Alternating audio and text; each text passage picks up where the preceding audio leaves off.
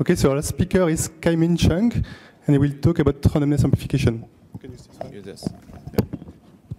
Test? Yeah. Okay, I'm good. Okay.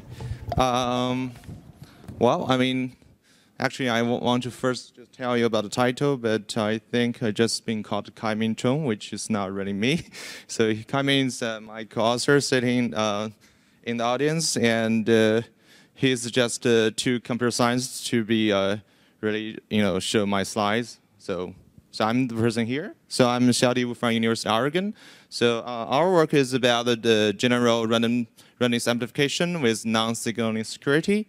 So if you have trouble understanding the keyword in the title, that's totally fine. That means you have something. I mean, not this kind of thing, but I don't know. Okay. So you all have something to take home. So this is John and work with Yao Yunxi and Kai-Min. So Kai-Min may help me just answer your question if I fail to do that. So I think the last talk is a bit overwhelming, but let me just show something, maybe just like a happy story and you can get something. So let me just pretend to be a theoretical physicist, and like what John Prescott told us, this is good time for quantum information theorists to jump into the black hole. And this is like the top picture. I got it by Googling that. You see this is like a LIGO picture for the collision of a two black hole. And I just held on that thought. I still want to work on something, starting fundamental physics question, but maybe that's more accessible for us, as a computer scientist. So this is too much. But I think, so this talk is really about one problem, we can do as a computer scientist, and something, about fundamental physics. So what's it about? So it's about the randomness, or it's like maybe even more fundamental question or philosophical question: is our world deterministic, or how could fundamentally unpredictable events be possible and certifiable? So, well, I mean, just showing the pessimistic side of this question, we cannot be sure without believing of its existence. So it could be the case that we're like, those people start, living in the movie Matrix. That's some battery from the machine. We're living, all of that's just controlled by some machine. We're, some, totally deterministic mechanics running behind everything. We cannot rule out that possibility. But, somehow, if we believe that, that's the end of the talk. But we're trying to be more optimistic. So let's think, what if, there's some, possibility that it's not this case? So what we can do? So maybe we can think about something like, if the world is either deterministic or maybe it's not deterministic, what we can say about it? So here's our question. So does non-deterministic world imply a truly random world? So you see there's a gap. The gap is that even though the world is not deterministic, but does not mean you can have like perfect random events exist in your world. So what we're asking, actually this is first asked by Colbeck and Renner, is to see the possibility of establishing a dichotomy theorem. And in order to do that, so this is a very high level picture. So assume you have some, well, I don't see my pointer. Okay, so you have a little bit of non-deterministic thing, so which I just roughly call the weak uncertainty for now, but we'll see, the mathematical structure of that later. So we want to have some kind of procedure to amplify this weak uncertainty to a full uncertainty, which means uniform bits or uniform events. And by doing that, we don't want to introduce any actual randomness. So if we can achieve such a thing, then we can achieve some dichotomy theorem basically says either the world is deterministic or we can fully create a uniform random events. So this is what this talk is really about. This is the question we want to do. Of course, this is always the easy part, and we want to live in the slightly harder part where we assume work on the case where the world is not deterministic. Okay. And you see this is a really very fundamental physics question and even philosophical question. And indeed, that's why this the problem was proposed by physicists by Colbeck and Renner in 2012. they asked the question, can we certify the existence of a true randomness based on physical laws? And I interpreted it a little bit in terms of computer science. So what this is really asking is that can we generate uniform bits from weak source, and we want to under minimum assumptions. Okay. So just let me be more specific about this question. By introducing you in a model to just really talk about things more concretely. So we imagine we have some system. That's the system, or you can imagine some experiments or whatever it is. It will generate a single bit. Okay, a single bit out, and you do have the observer, which basically that's the rest of the world, and we want to, of course, to see whether it's possible that this particular bit B will be like uniform bits in the eye of these the observer Eve. And of course, as I just mentioned, you don't want to live in a deterministic world where you don't have anything to be random. So there's a first necessary assumption for this to hold is that you need to have a weak source or some uncertainty to start with. But but just by formulating in this way, you immediately see there should be another necessary assumption. So what's that as necessary assumption? Which is kind of trivial, is that you can now line the system to basically signaling B to E. So the system needs to keep this B, without just telling E what it is. And we do have a term, especially when people study the foundation for quantum mechanics or even foundation of any physics theorem, that's called non-signaling condition. So we want that to hold between system and E. So basically we show there are two necessary assumptions, in order to make this happen. Okay? So let me just show you some, maybe you have already thinking about this question, you have some solutions. So let me just tell you some similarly working solutions, but actually they're requiring additional assumptions. So first, let's assume that your system is totally classical. And this actually has been a well-studied question in the topic called randomness extraction, and there, I want to just ignore many technical detail, but the key thing is that you always need to have independent weak source. That means you cannot just have one. You may need to have more, and then you need to have independent assumption between them in order for you to do anything like this. Okay, and of course, this is QIP. Why you're using classical system? So how about quantum system?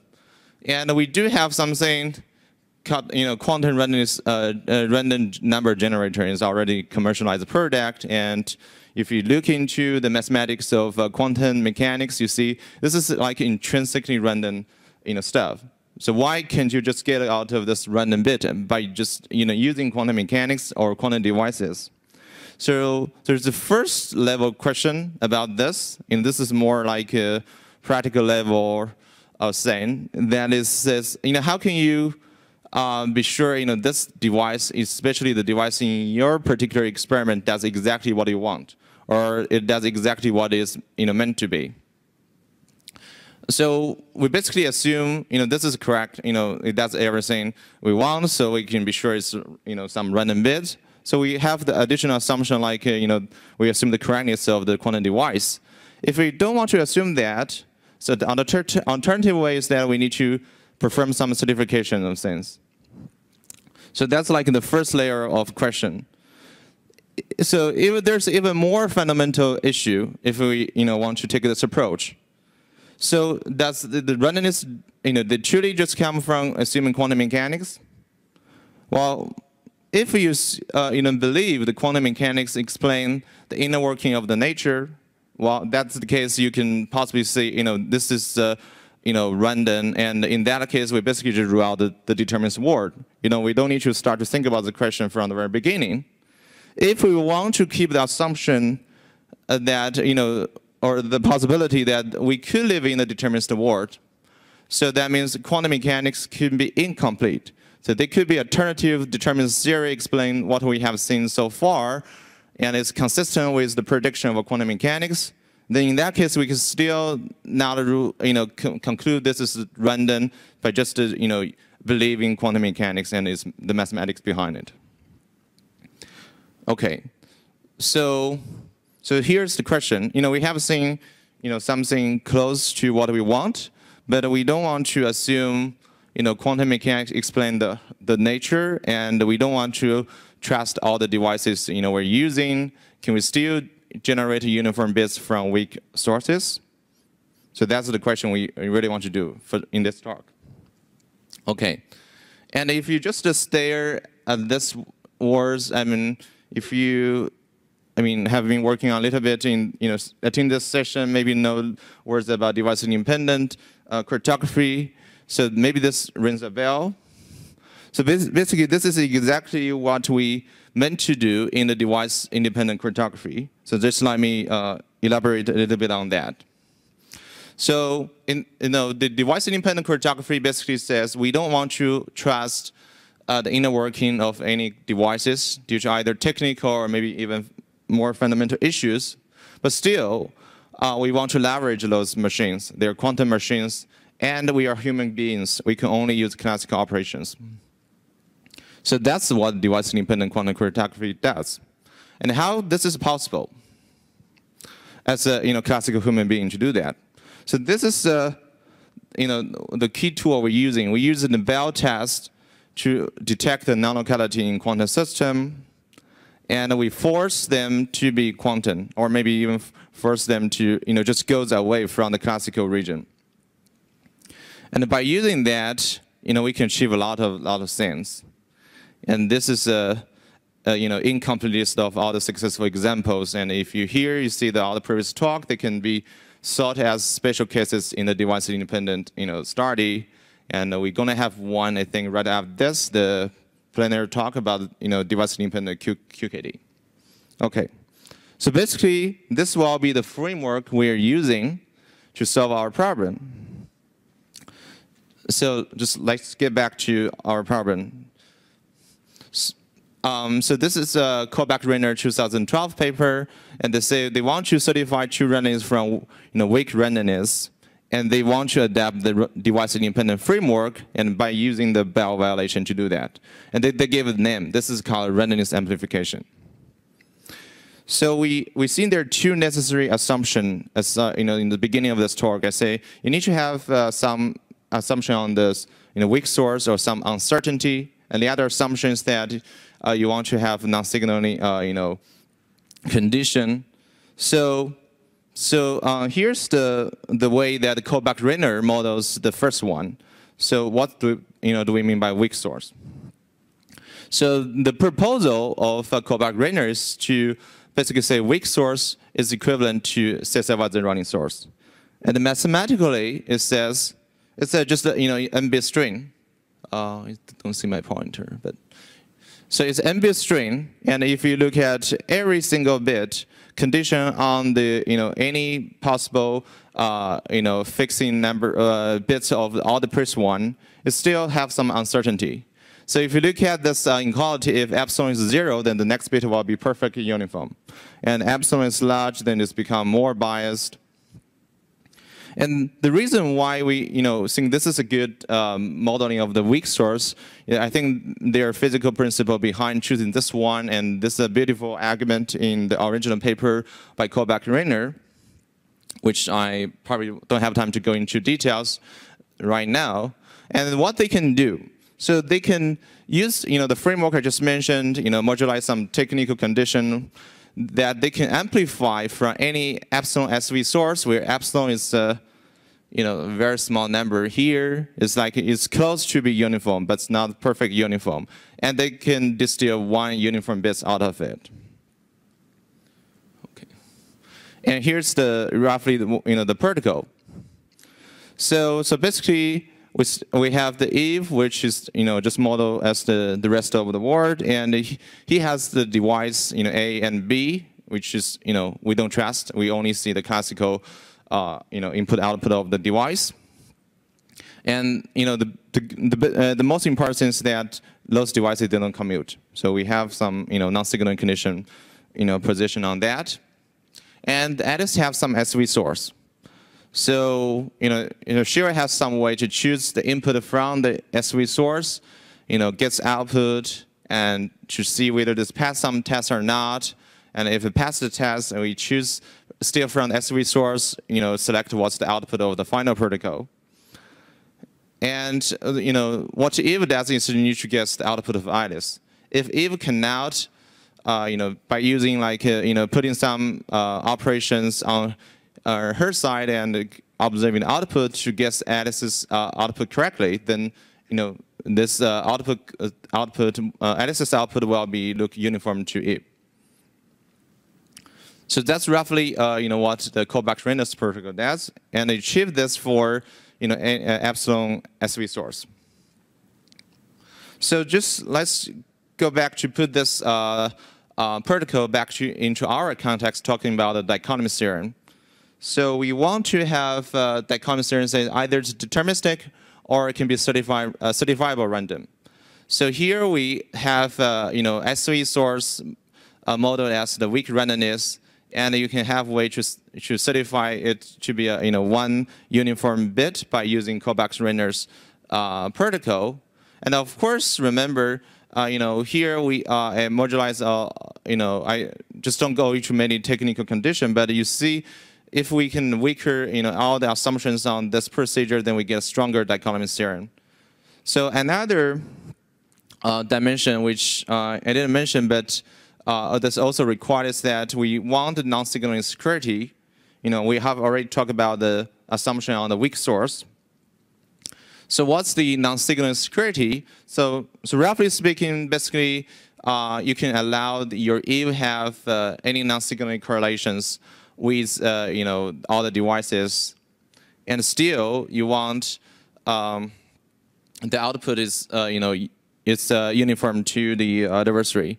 So the reason why non-signaling security is stronger is because just taking CHSH for example, if you share non-signaling security, you can win this game perfectly. But if you only have quantum power, you cannot win this perfectly. So potentially non-signaling security will provide power, even more powerful adversary to guess about a bit. So this poses a stronger requirement on the security. So as I said, Colbeck and Renner is the first result on this topic, and we do see a lot of development of all this randomness amplification protocols, where they improve both on the epsilon for all the SV source, and also improve the security to be non-signaling. And there are other dimensions which I don't put on the table, like whether this protocol is robust to some like honest noise in the implementation, or maybe if you consider how many boxes you need to use. Okay, so that's all the positive result we got from the development of randomness amplification protocols, and they're all good. There are a lot of techniques developed in this development. And I didn't really talk about this part of the story, the right column, because that's the part we are our result is really about, and we have some I think it's like we found something that we would like to improve on all the existing randomness amplification protocol, and the part we want to improve on is about the source. So just recall, so all the previous ones randomness amplification protocol, they always assume there's a SV source as your input. And so firstly, as a computer scientist, just give away about the physical intuition, we think this SV source is still a very strong assumption. It guarantees entropy for every single bit. Now, if we want to go back into the physical argument by Colbeck and Renner to see why they model the weak source as a SV source, they can, this can still be questionable, although I'm not sure whether I'm the right person to do that. But you see, they require SV bit to be at like a bit level. So for every new bit, it needs to have some uncertainty condition on the previous bit. So it could be the case you still have SV structure, but it's like blockwise. You don't have that strong condition on every single bit.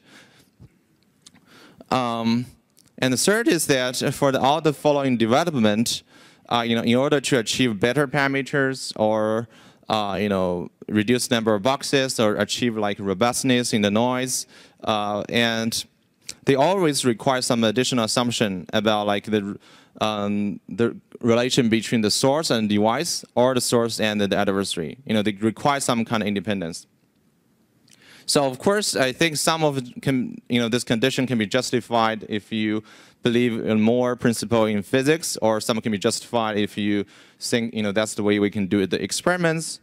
But as just a proof of principle, or as a pure theory study, can we reduce all these assumptions on the source to the minimum, to the only source assumption we really require? We don't want to have any more assumptions other than necessary. And then, basically, this is what we want to do.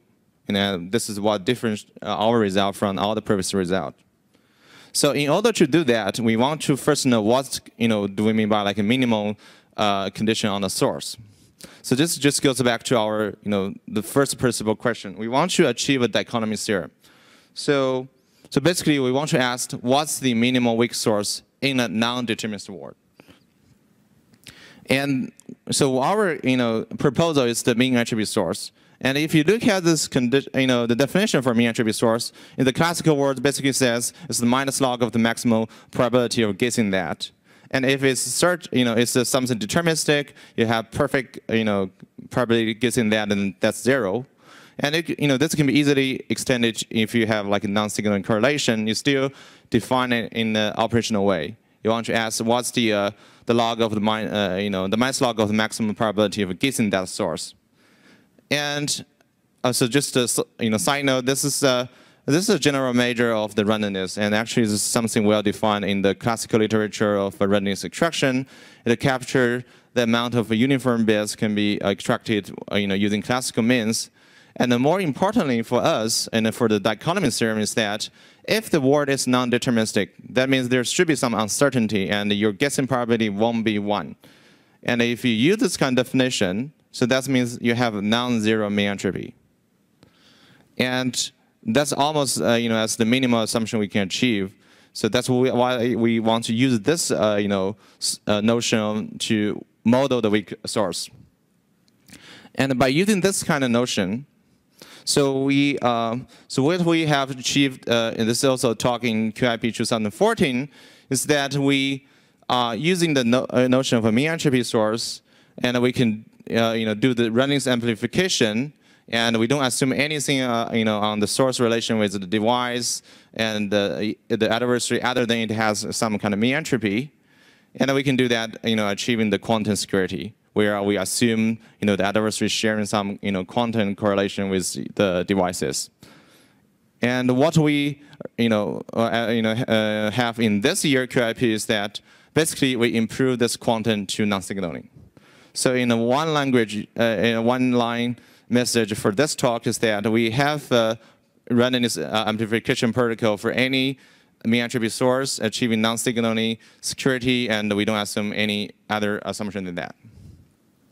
And if I can give you something more specific, so this is like on a technical level what we have. So we assume your source has a little bit on min-entropy condition on the device, not even condition on the adversary, and we assume that even the adversary and the device sharing non-signaling condition. So we don't assume anything else.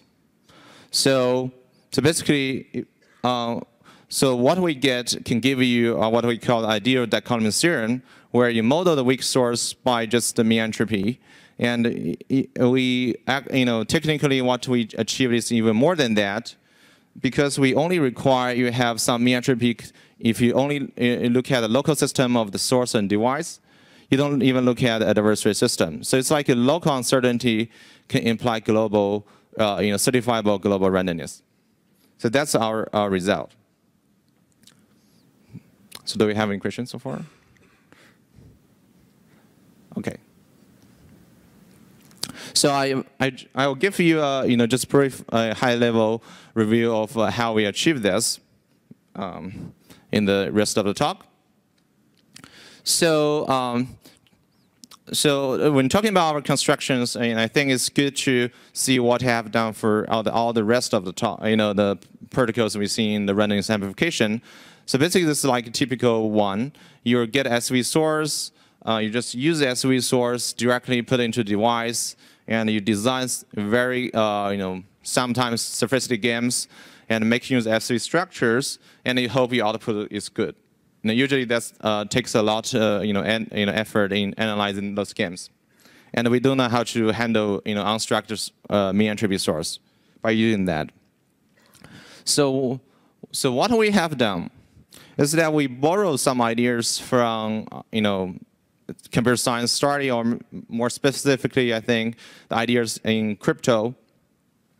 So we want to, instead of directly using the input to fit in all the devices, we do some like a classical pre-processing, and we want to, somehow massage the source such that we have some nice property. And nice property here is that we want to have something is called somewhere randomness, which I just go talk a little bit more.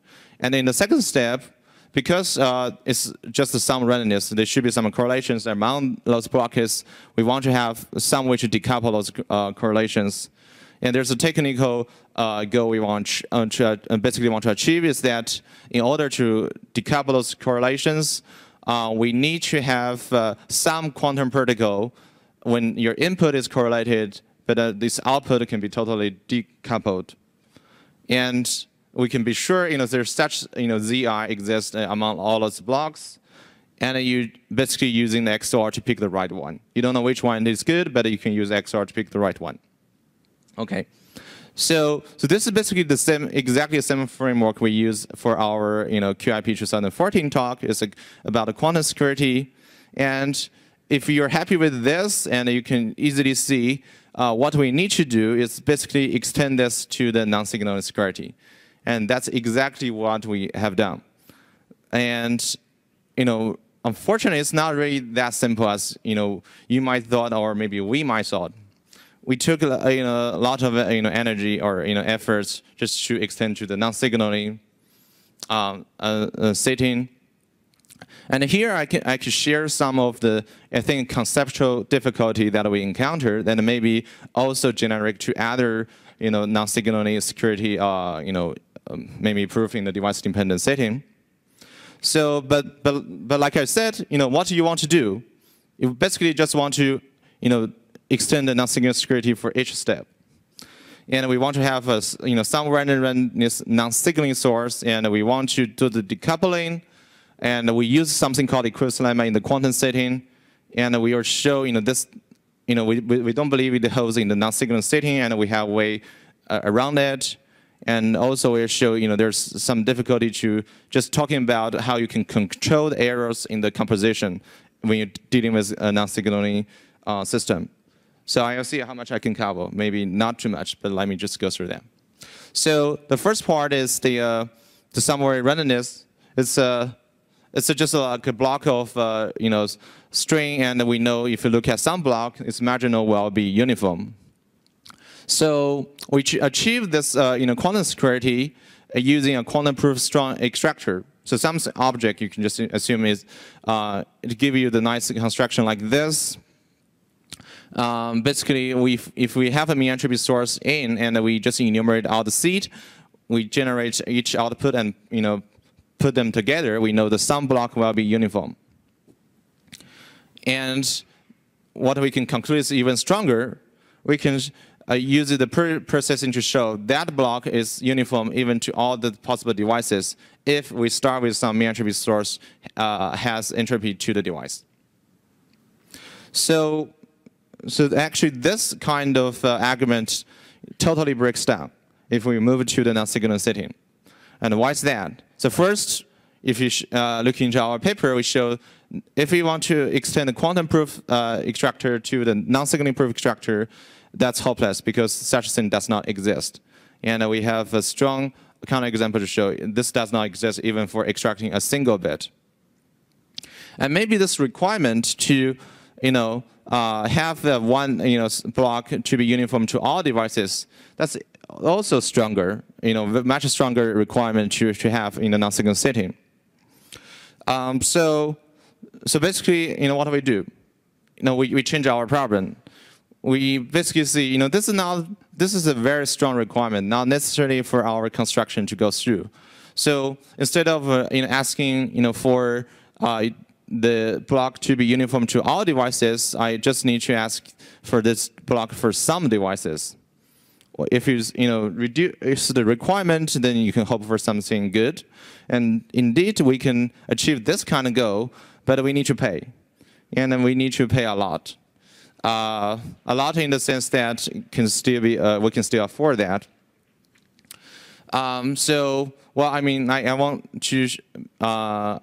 I won't show you how you can prove that, but so this also explains why, or give you a hint that why our non-signaling protocol has, way more boxes than the quantum one. So okay. So just let me go through the second point quickly. So I mentioned there's a equivalence lemma thing for our quantum security proof, and we don't know how to do that for a non-signaling case. And the way of doing that is just basically go back to see, what non-signaling protocol we can directly make use of. So by doing that, we have one good candidate. And so what we have done is because we now have a much better input to that protocol other than the sense-of running source they start with. So we can modularize, simplify their proof, and we can make it robust, and we can so this one dimension, if you really look into that paper, so the original one, they only show there exists a good function to get the final output, and we can show that can be efficiently generated. So let me just quickly skip that. Okay. So the last thing, which is, I think this is maybe a very generic thing. So in order to, handle the final composition, so we oversimplified saying you have a uniform seed to start with for the analysis, but actually what you have is something close to uniform. So you see this tiny error maybe not really a big deal in the quantum setting, and so the abstract problem we really need to deal with is just imagine you have some local system, and you have a global system like this. If you have another imaginary system in the ideal world that's close to the local system in the real world, can we find also a good global system in the ideal world such that those two global systems they're close by? And we do know how to do that for the quantum setting, and make use of a lot of quantum structure. And we actually believe that such generic solution is not possible in the non-signaling setting. And so alternatively, we need to basically repeat analysis with the close to uniform setting in mind. So basically, this is the one key claim we found, identified from the previous analysis.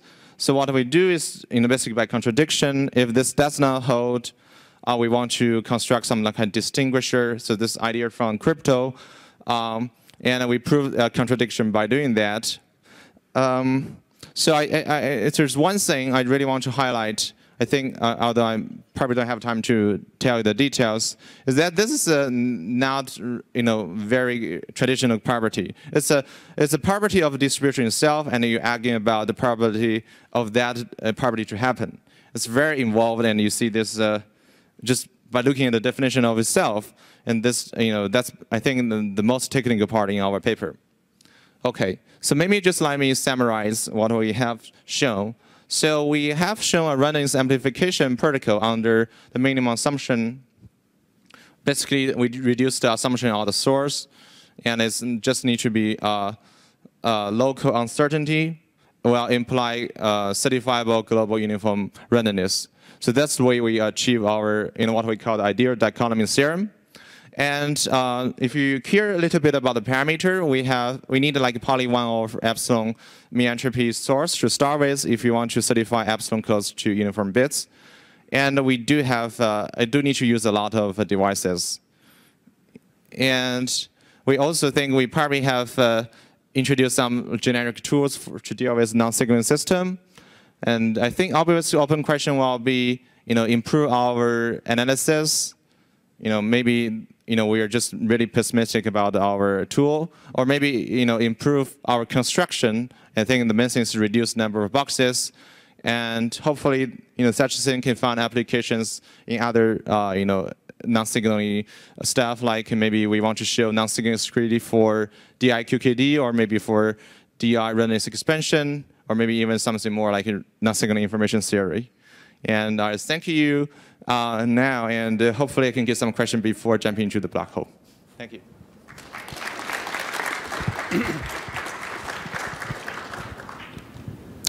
Questions?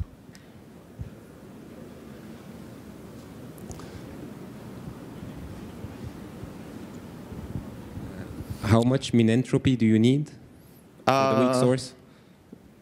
I mean, I have shown it's like for, if you want to certify 1 bit epsilon close to uniform, you need like a poly 1 over epsilon. If you're asking like what's the poly, I don't really recall.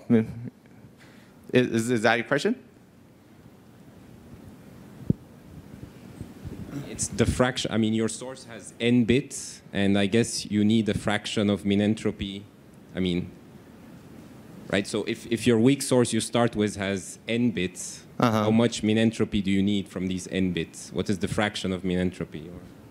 Well, or it can be arbitrarily small. I think it can be arbitrary, right? I mean, maybe my co-author can help with that question. Yeah. Yes. Yeah.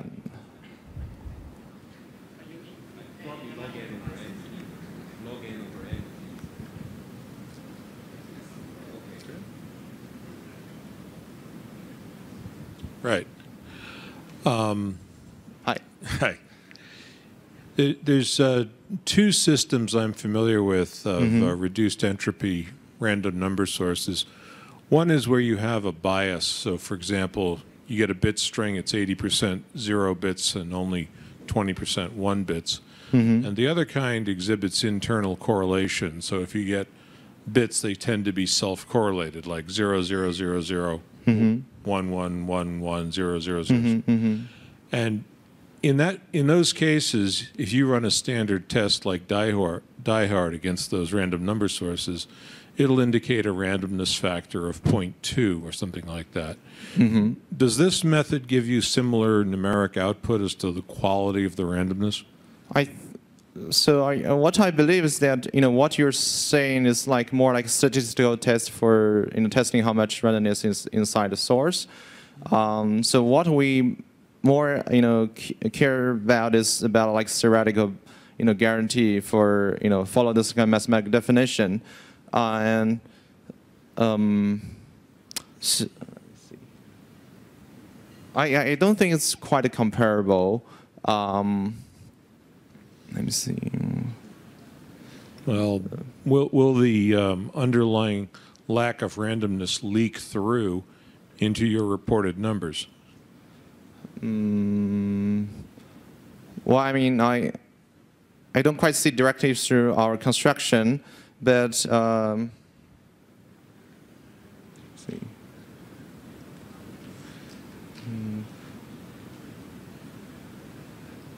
So in some sense, I think we can treat you can treat our protocol as some kind of more sophisticated test, but there you also need to make use of some quantum devices to help you do that test. And I think there's also one distinction from what you said and what this is really about. So what you said, the randomness is coming from the source itself. So you say we have a source coming in, and we do some tests, if the randomness, the source, the randomness is coming from the source. But what we have shown here, the randomness or what the ability is truly coming from the devices, the quantum devices or the non-signal devices. So all this input, the min-entropy source, is basically to help us to certify whether the device is really doing their job. So I think that the origin of the randomness is somehow different. But if you allow such a kind of new mechanics adding to the testing randomness, I think that's just a more generalized way of certifying randomness. So that's also why we call it this certification of randomness. Yeah. Okay, thank you. So if there are no more questions, let's thank Xiaodi and all the speakers again.